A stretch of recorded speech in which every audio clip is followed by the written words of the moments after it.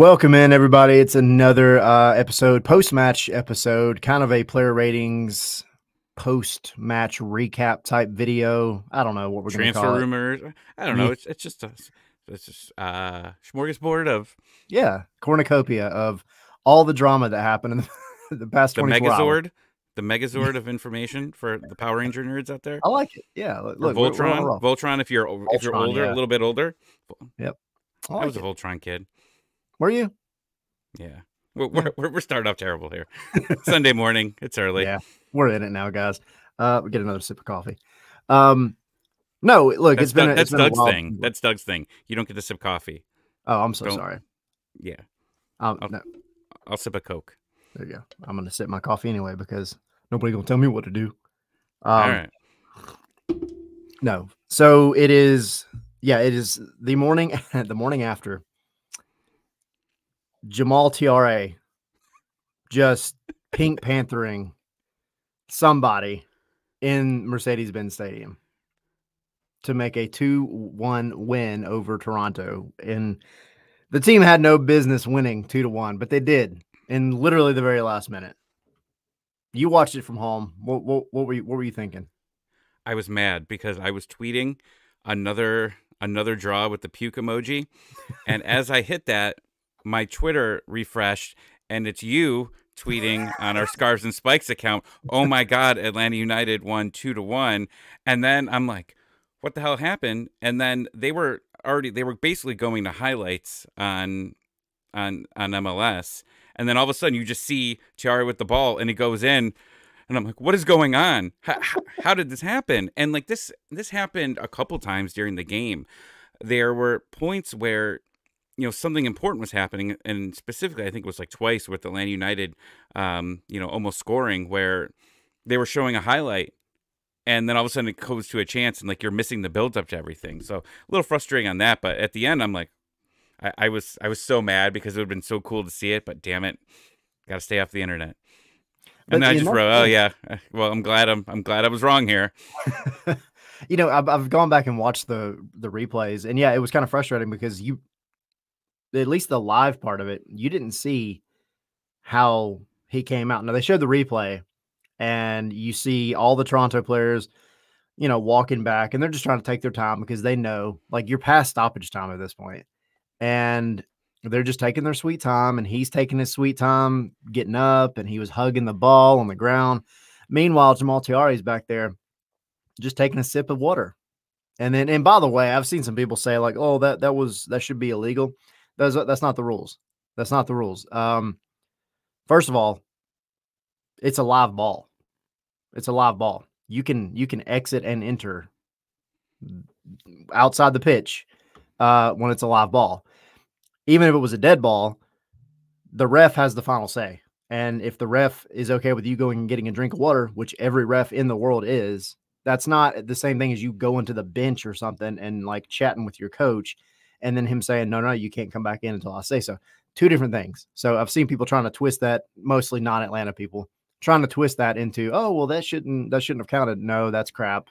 That's not the rules. So got to throw that out there. But the fact that he just calmly got the drink and just kind of walked back out, and he's like just watching him, and there was one Toronto player, and I forget his name, but he finally turned around and then started screaming at Gavron and was like losing his mind, and he just never saw him until it was too late. And then that was the Caleb Wiley guy, right? That was fighting with Caleb Wiley. I think so. But I never got another good look. So, I mean, it's crazy. He took his water and his soul. And wife and kids and house and everything else. It was it was one of those things, like, we've seen some wild stuff in the bins. We really have. Thank God I've been able to be there for a lot of these things. But like, that was just goofy. That was goofy. Like, so the way it happened for me, I'm sitting up there, obviously in the press box. I'm finishing up my article, right? I did the first reaction articles, go up on scarvesandspikes.com, pretty much at the final whistle. And I'm like, doing all my stuff, just trying to get it done. And I looked down for a second after he saved the ball. I looked down and I was getting ready to hit post. And then I look up, and as I look up, I start hearing the bins like start to kind of like come to life. And I'm like, what's going on? Because I couldn't really see exactly where Thiare was at. And then I see him sneaking out from the goal. And I'm like, oh no, he's not going to do this. He's not going to do this. I'm sitting there and like me and Jackson are sitting there together. And we're like, all right. And then he throws the ball down. Fireworks. And I'm like, oh, there he goes. And then he gets around him. I was like, dang, Thiare got them quick feet, got around him. And for a split second, my worst fear was he's going to do all this and then miss an open net. I was like, please let this hit the back of the net. But just a phenomenal, stupid, but amazing moment in Atlanta United history. Yeah, for sure. And what we talked about on Wednesday was that how big this game was. A draw, it's not the end of the world. But if you have a loss, you're now 6 points behind Toronto for the 8th spot. And then other teams are probably catching up on you as well because you got 0 points. But no, instead you got the win. Toronto gets the loss. Now you're tied with them, and you're back in the area here of some of these other teams. And you look at the schedule. You look at how many away MLS games that they have in a row. I think it's 3. And we're going to talk about it in a minute here. Almada is, the tweets this morning seem like he's gone. Yeah. You're without Giakoumakis, who, spoiler, has already gotten hurt for Cruz Azul. I don't mean to laugh about him just getting hurt, but it's just like rinse, repeat, right? Like it's just constantly happening here. Like this entire episode could be called "Thank God Atlanta United has finally gotten lucky a few times." Like, yeah, right. You missed out on Gigi getting injured again because it sounds like it's going to be pretty rough. You got some crap that finally went your way last night. Like you've had things going for you, and it's like, cool. This never happens. Yeah, it's nice to have some nice things happen here. But yeah, I mean, you're going to be without 2 DPs here. You're hopefully going to get Saba back here sooner than later. And Rios did a nice thing last night with a nice assist. Thiare scores a goal. You're gonna need these guys for sure. Yeah, to step 100%. Up here in the next 3 weeks until I think the transfer window opens like right before the Columbus game. Yes, that's the 20th. I forget the exact date, but it's around that time. Yeah. Yeah. So you're gonna have to go with 3 MLS games and an Open Cup game without 2 DPs, and who knows how long it's gonna take to bring someone on, depending if it's within the league or whatever. And then then we're going to be on visa watch all over again. So that's why this game, and I know Sydney disagreed with me. I said that this game, especially if Almada was playing, is you needed to get the most out of this, and you got the most out of Almada, scored a goal, and yeah, I mean this is just huge for this team for potentially making the playoffs. We're going to look at these 3 points, or 2, really, if you just want to look at it fairly here, because it was going to be a draw. You're going to look at these 2 extra points, and that could be a difference of being in or not, or positioning-wise. Yeah, and that's the thing. Like, this is exactly what happened last year, right? You ended up pretty decent playoff spot, but then, of course, you had to play the one team that you didn't want to play. And you can't go predicting, like, who you want to play in the playoffs at this point. But you can predict how you could or could not be in the playoffs, period. And right now, 4 games in under Rob Valentino, you're doing everything that you can to get points. You've got 11 points, right? No, sorry, 3, 6, 8 points. Since he's been here, I mean, one of those each, home and away, a win and a draw. So, like, you're doing the thing that you need to do. You really needed to get right at home. And we'll say this, it wasn't that they played a pretty game. It was not a great game of soccer. Like, it's not the issues aren't fixed, but like Rob Valentino said last night in the press conference, like from a man management perspective, you just have to celebrate the win. Like, give them a moment to celebrate the win, because, let that momentum kind of build, let them have fun with it. But there are things that need to be fixed. And that's one of the things that I asked Rob last night in the press conference was like, you're 4 games in, like, what is going well for you? And what do you see that you need to work on? And, I mean, he mentioned a handful of things that need to be worked on. It's not lost on him that, like, this game would have been totally different had we not just witnessed one of those goofy, like once in every decade type goals. But he did say, and Noah Cobb said the same thing after I asked Noah Cobb in the locker room, like the same question. And they both kind of said it's the mentality. Like the mentality, it's not that it's changed per se. They come in with the same mindset, but one, they've been a little more resilient, and two, they've finally had some luck go their way, and or they've created their own luck. And sometimes that's the difference. Like, luck is luck, but when things aren't working, you gotta change it up. And Rob used my freaking word last night that I've been going on about, pragmatic. He said it, and I think it's true. You maybe didn't have the best run of form last night, but it doesn't matter because you got 3 points, and that's what you needed. And hopefully we'll look back in the playoffs and say, well, that's where they finally got right at home, and they haven't lost a game there since. Yeah, Knock on wood. and it's none of this has been pretty, right? Yeah. None of these games under Rob have been pretty, but you're getting results here, and unfortunately, that wasn't happening under Pineda. Yeah. Yeah. And there's been a lot of talk already about, is Rob the guy? Is, what are we going to do here? Do we need to bring in more DP? Do we need to wait on DPs for the manager? All of that. Is he going to be the manager? There's a lot here, but I'll say it again. I'm just very happy that Garth is in charge here because I feel like he's going to make the right decisions. Yeah, definitely. But speaking of decisions, look at that. right? Hey, what was the tweet this morning? Was it Fabrizio Romano saying that Thiago Almada has finished up his medical for Botafogo, and that he will be going to Botafogo for 6 months and then join Club Lyon in France in January. So, which is exactly kind of what we assumed would happen. The Eagle Football Group is essentially using it as a springboard to just get him over to Europe, because I imagine Atlanta's price tag would be a little different for a European club, I think, if it were a straight shot. But this way, the Eagle Football Group gets him under their control, and they can do what they need to do with him. Atlanta gets, I think is what the word or the number was, 20 million, which is, hey, whatever, you're making money. Who cares? You're freeing up a DP spot. Yeah, I mean, we talked to Almada last night in the locker room, and he talked very much in the past tense, very much of his time in Atlanta.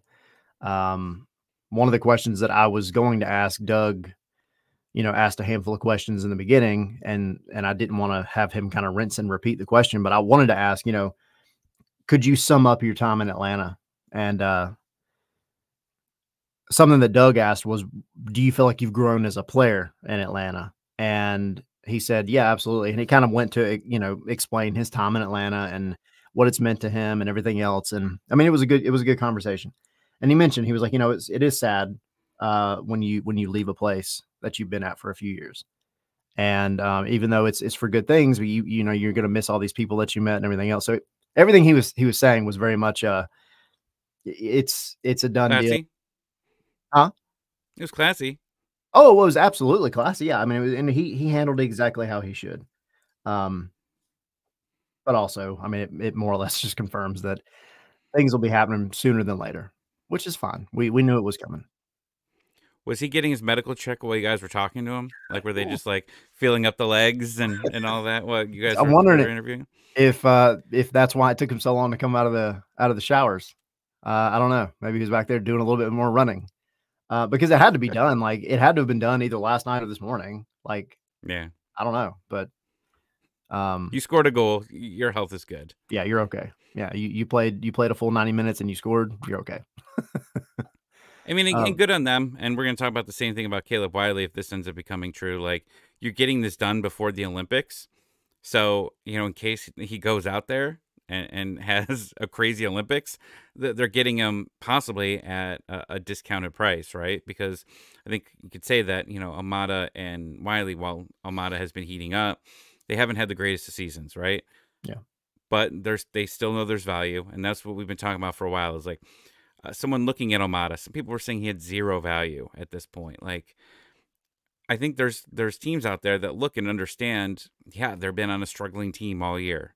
We know that he has talent. We've seen the previous years, right? Mm-hmm. We've seen the tapes. I mean, we just looked at Jurgen Damm's tapes and gave him, $75 million and a lifetime contract and Kanye suite at the Benz. But that's, they, I think they realize there's talent there, and he just needs to be, possibly on a better team. And it's sad, right? I mean, and this is kind of the opposite situation of Giakoumakis, where Giakoumakis he's hurt, and even when he came back, he wasn't doing anything. Well, this situation was Almada's been doing things lately, and now he's leaving, and that just makes you a little bit sad. Yeah. And it's been, you've had the opportunity to kind of see both of them go through pretty significant portions of their career in the bins, and Yeah. Almada has provided some quality entertainment over the past couple of years. You're not going to see a player like him in Atlanta for a long time, I think. I mean, I say that, but they might go out and sign somebody phenomenal tomorrow. I don't know, but that doesn't seem like that's the route they're going to go. What do you mean? What did we say? Well, what do you mean by that? I mean, I think Garth is gonna find somebody that's gonna be a little more established. That could be a good thing, though. Absolutely, and it doesn't mean that you're not going to get something similar out of them. But you're going to get somebody. And I'm not saying this is a negative at all, but like you're going to get somebody who has been around the block, has maybe the raw talent too, but has a little bit more of experience to back it up and maybe fine tune things, which is great. That's what you want. Almada was, especially in the early part of his time in Atlanta, was just running off of raw talent and eating people alive. And that was just fun to watch. And he'll still do that. But now, what Club Leon is getting 6 months from now is a more fine-tuned Thiago Almada. And as an Atlanta fan, you have to hope that whoever Almada's replacement is essentially what, Leon is getting. You want somebody that's maybe had some of the raw edges polished a little bit, the rough edges polished a little bit, and you're getting a more complete player, one that still is going to be able to be a playmaker and drive defenses insane, but can also facilitate things maybe a little better than Almada could and not have to rely on raw talent. So I think that's where Garth is going to go with things. We'll see, but it was fun watching Almada while he was here. As for Caleb, look, I put it in my article last night, but like, I love Caleb. I just think he's better as a true attacker than he is having to worry about defending. And who knows, if he does end up in Strasbourg/Chelsea, how they'll use him, because I do feel like you get the right coach that could sit down with him and give him a few months of just, focus. They could really develop him into a star left back. But as of right now, Caleb Wiley's skill set as an attacker is just much better. So, but again, that may not be our problem here in a couple of months. I'll always remember the Charlotte game in Charlotte, right? Those 2 goals that he had early in that game. I mean, he hasn't had the greatest year either. I thought he was pretty aggressive, and man, I mean, I don't know if he's gonna, depending on what happens here, and if MLS reviews the last game, he definitely put his hands around jersey puller, I forget his name, quite a few times, multiple times. Like, that was a situation where, I'm glad they went back and showed the replay, because they halted play for like maybe 20 seconds, 30 seconds. I was worried they were going to review that, because it reminded me of the Joseph Martinez Montreal situation, in the net. Obviously, it wasn't as aggressive, but I mean, Caleb kind of went off, and I was starting to wonder, and it didn't seem this way. I was curious if that guy said something to him, but really, it just seemed like they were just the heat of the moment. They were aggressive. Like, I compared to hockey, usually when there's like 2 guys in front of the net, fighting for space, that those guys are just going to start, eventually they just might start fighting. But here, it kind of reminded me of that situation. They both wanted the space, and the guy was pulling his jersey, and, who knows, maybe he did say something to him. I don't know. But then it just sent Wiley off. And I was like, oh, this is a thing, huh? Yeah, and we've seen that with Wiley, right? A couple of times. I remember Philly last year. Not like that, though. No, but I've always felt like Pointing he the was. scoreboard. Yeah, Is that what you're talking? I've always felt though like he was. He's one step away from just because he's not going to back down, right? He'll bow up and he'll go toe to toe with any grown man that's out there, and I like that about Caleb, and I like that about every player that seems to come through the academy. Noah Cobb's the same way, Luke Brennan same way, a lot of them, Aiden Torres same way. Like they don't care, that you're older or whatever.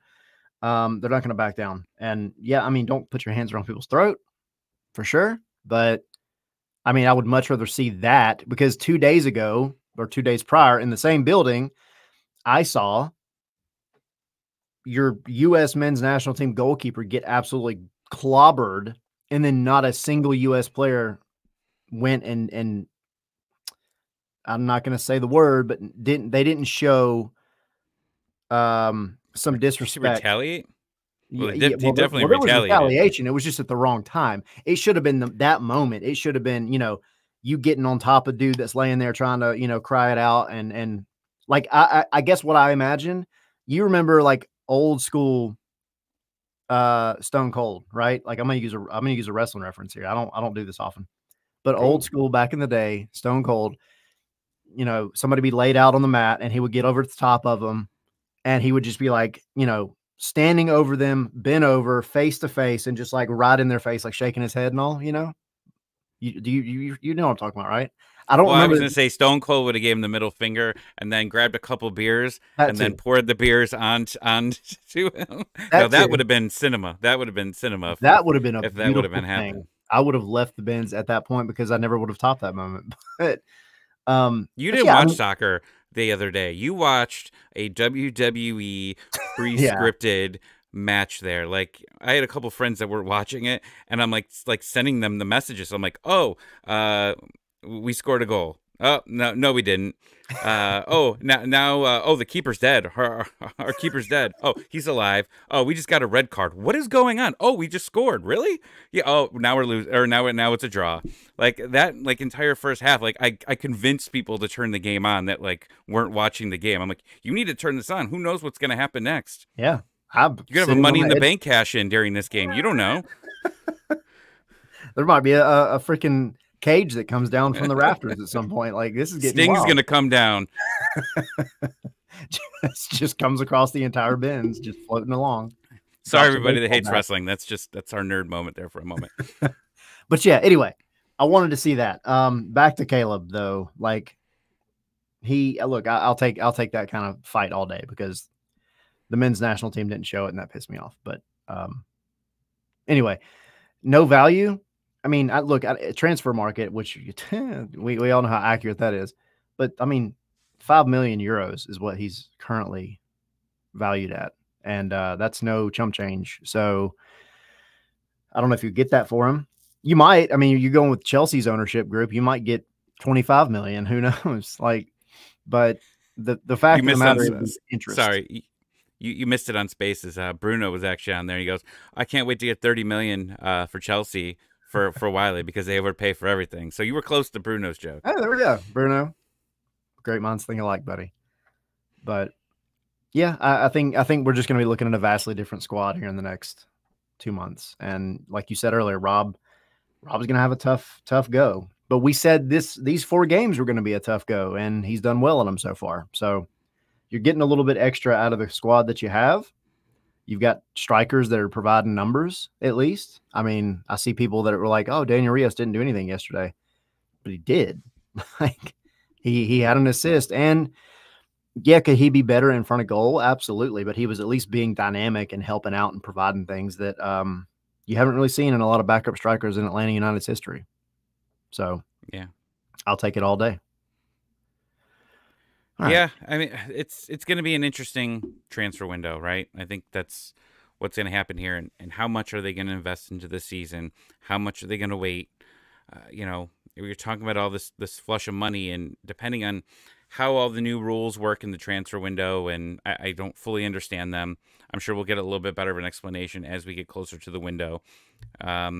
If you've got to invest some of this money, what do you do here? I mean, if you can buy Gregerson down now, because it seems like a lot of money's coming in, right?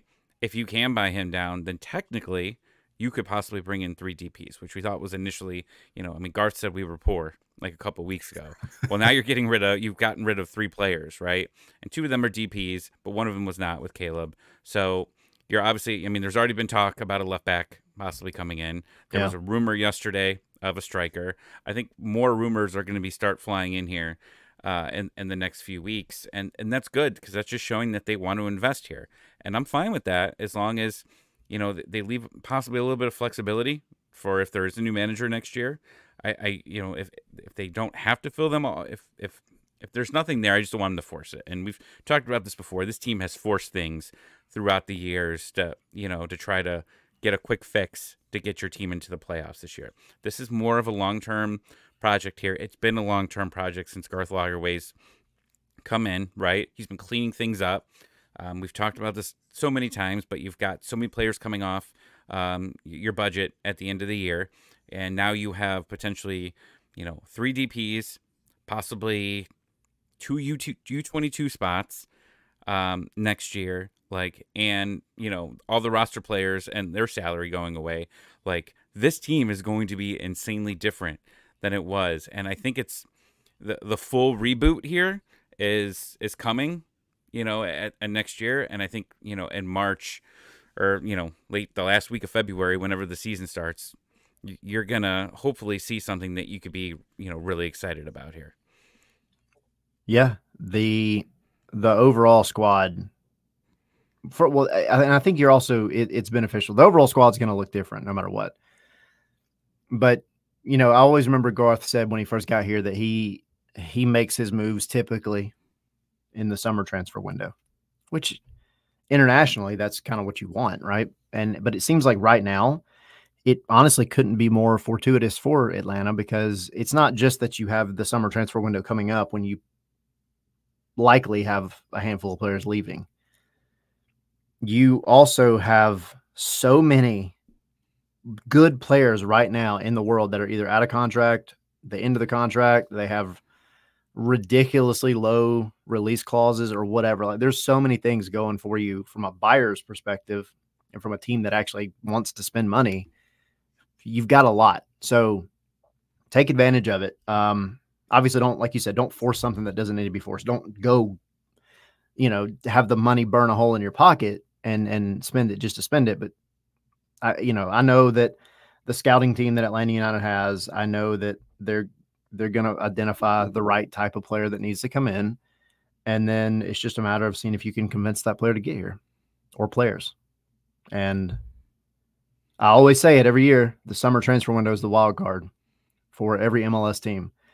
It can completely make or break a season for you. And this is Atlanta's opportunity to kind of pull a Columbus from last year. I'm not saying that they're going to be that dominant. They're not that dominant right now, but you've got at least some momentum going in your favor. Now you go make the right moves in the summer, and the last half of the season could be vastly different. And that's a good place to be. Yeah, it's exciting. This is exciting times. And Wednesday, I mean, you've got a good opportunity in New England. New England has not been playing very well. They just got destroyed. Yeah, they got destroyed by 5-1, I think it was. Yeah. Okay. Yeah, Columbus I kept looking goal scorers last night. I think New England scored first, and I was like, oh man, New England, here they come again. And then I looked, I was like, oh, there's 1, 2, 3, 4, 5. You need to look at whatever Columbus did to them last night, because there's clearly they had this, New England had this little stretch of games where they did pretty well. But overall, they've just not been a good team. Look at what they did last night. Look at what Columbus did and how they exploited them. And you're just going to have to do something similar, because New England doesn't have the capabilities right now to have a plan B. They can't even do their plan A correctly. So I agree. This is an opportunity really to go and continue to solidify points and build yourself up the standings for sure, which we'll talk about on Tuesday when we do our regular show. But yeah, Tuesday we're changing things up because of the week, so we'll be on Tuesday. But we figured with the Almada news, we'd hop on here real quick, and we'll be back Tuesday, and then Wednesday the game, spaces after. Yeah, Be a busy week again. Is there a game on? Is there a game on Saturday? Yes. Which one's that? That is a great question, dude. I barely even know what day That's it not is. the Utah game, is it? Salt Lake. Salt Lake. Yeah. Yes, which is in Utah, by the way. You're sitting there saying, you made me start questioning myself, and I was like, I'm just gonna stay quiet here. Yeah, you got Salt Lake, and then you're right back at it on Tuesday, and that's we'll get to it, but like that's a short turnaround for a long flight. Yeah. Yep. And considering you're already on short rest too. Yeah, you're on short rest, and then also you're playing not Wednesday, Saturday, Tuesday. Yeah, not going to have a ton of players because some of them are going to be gone. Some of them already are gone. So yeah, we'll talk about it for sure. But it's going to be an interesting week and a half for sure. So, all right, patreon.com/Scribes and Spikes. Go join. We appreciate it because it helps us pay the bills, helps us do what we do. We also do fun stuff for Patreon, watch alongs, little exclusives. Yeah, Discord, big draw. It's been crazy lately. Yeah. So much news there. Yeah, nonstop, which is fun. Of course, obviously talking Copa and the Euros and all the craziness with that. So yeah, y'all come join that. Scribesandspikes.com, the website. Go check out the articles. We got articles going up just about every day. So y'all go hang out there and get involved as well. And with that, Sydney will be back, I think, too, off of vacation. And we might be back at full strength on Tuesday. Maybe. So, all right. Good stuff. We appreciate it, guys. Appreciate you hanging out with us for a half hour, and we will see y'all again on Tuesday. R.I.P. Italy.